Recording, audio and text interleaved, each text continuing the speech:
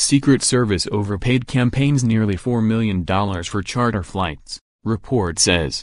Washington, the Secret Service overpaid presidential committees nearly $4 million for air travel on charter flights during the 2016 campaign, the federal government's watchdog agency found Thursday. A report by the Government Accountability Office determined that the service did not consistently adhere to a long-standing policy to pay the cheapest rate of two charter options when traveling with candidates and other protectees during the busy campaign season. According to the policy, the agency pays either the lowest commercially available first-class fare or the cost of a charter flight divided by the passenger number, whichever is cheapest. 8 months before the end of the campaign, the agency determined that it was not abiding by the policy yet did not correct its action. During that time, according to the JAO report, 66% of the campaign flights with agents aboard were taken. The agency reimburses the campaign committees for agent seats on each flight. In all, travel expenses for the agency during the 2016 campaign totaled $58 million to support 3,236 stops. Of that, $17.1 million was reimbursed to the 4 campaign committees for charter flights.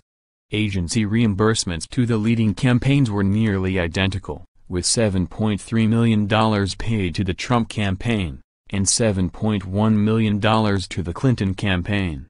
In its written response to the JAO, the Department of Homeland Security, which oversees Secret Service operations, said letters already have been drafted to the committees requesting reimbursement for the overpaid amounts. The Secret Service is incredibly proud of how we operated during the 2016 campaign, and like any high-performance operation we are committed to continual improvement, the agency said in a statement Thursday.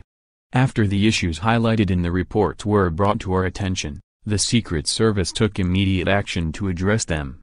As of the publishing of this report, the Secret Service has completed required corrective actions to ensure miscalculations are not repeated.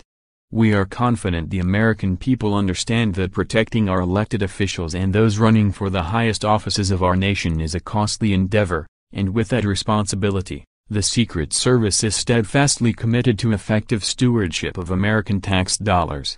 The report was requested by Mississippi Representative Benny Thompson, the ranking Democrat on the House Homeland Security Committee, said the overpayments were unacceptable.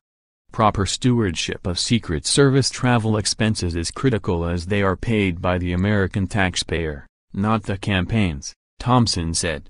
The costs associated with Secret Service operations have been closely scrutinized in the past 2 years as a crushing workload prompted Congress to take action.